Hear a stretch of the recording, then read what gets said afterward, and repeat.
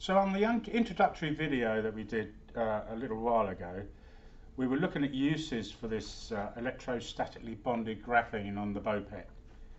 And we're going to test one of those now. We've seen it plate, and we'll show you some other plating videos. But today I want to show the EMF and EMI capabilities, the shielding capabilities of this. Yeah, have a minute, please. So what we're going to use is this thing behind me. And that's our Wi-Fi, and we're going to see how much each one of these attenuates the Wi-Fi signal. So I'm going to use just a blank piece, empty piece of BOPET. That's about 100 microns thick. The same BOPET is what I'll put the electrostatically graphene onto, so we're going to use that as well. And earlier on in the video you saw Mandy preparing two sheets of the same BOPET. This one's with our water resistant ink, and this one is with our standard ink. So we're going to test all three, and we're going to use one of these to test it. So this is a electromagnetic radiation detector, I guess. So we'll strike it up, we'll go nearer to the Wi-Fi hub so you can see it, and we'll see how much attenuation we get on each. Okay, so here's our trusty Wi-Fi hub. Here's the meter. So the top measures in, I don't know if you're able to see that, volts meters, and the bottom in micro Teslas. So the top is the electrical, the bottom is the magnetic. Let's put it in front of there, see what we get. So about 360, 380 volt meters. Micro Teslas, well, it's hard to block.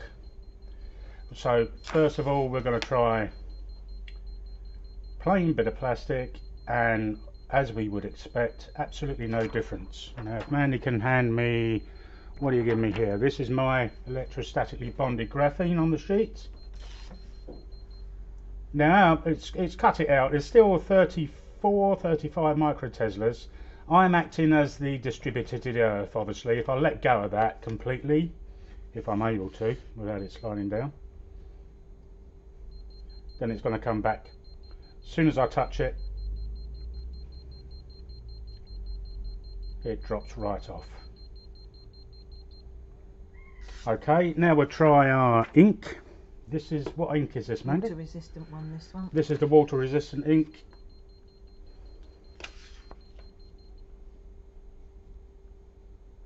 Again, well, it's about 38 microteslas, 0 electrical field. And then we've got the standard ink.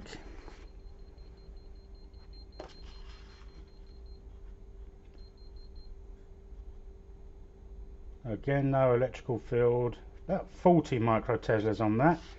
And just to, for the hell of it, we're going to try a bit of aluminium as well. Aluminium foil.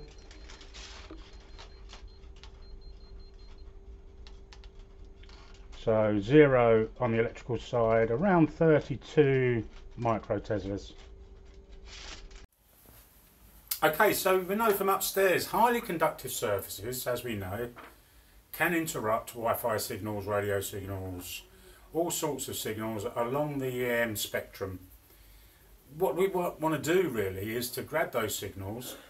There'll be AC waves. We want to convert them into a DC current and use it to power things. So we've got a setup down here that I'm going to run through with you now, and follow it all the way through, and then we'll try and do a demonstration.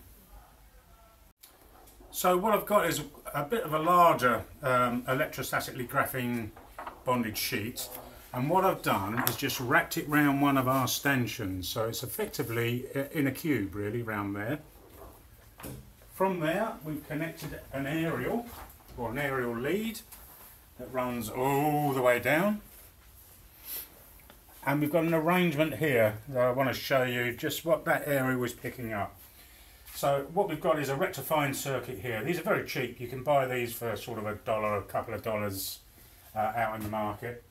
I've got my multimeter set to volts, and we've got an aerial that comes out of these rectifying circuits. I've found that that makes no difference. I don't know why.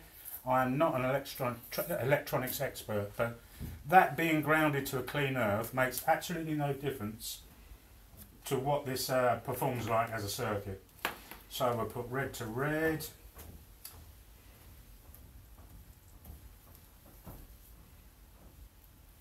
black to black. It'll settle down and then the aerial will start working, and there we go, that's voltage. So it's up to 0.5 volt already. What we can do is add to this circuit. So there are, it's okay having voltage, but we also need power. We also need watts or milliwatts coming out of it. So later on I will strap a capacitor to it, and I'll also put a joule fief on it, and we can I've connected the joule fief to the motor, and we can see, we'll see if we can spin the motor at a later date. But there we go, the voltage are increasing. That will go up to about, I've been testing it to about 15 volts, and it just keeps climbing. Right, so here's the setup then. What we've got is the, we just added in the capacitor there. That's the joule fief, and there's a tiny little button on that joule fief that hopefully is going to make that motor spin. Again, like Rob's, it won't spin for too much, but we'll see how we go.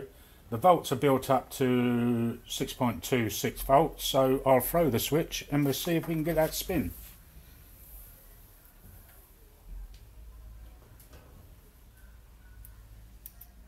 There we go, just a tiny little spin there.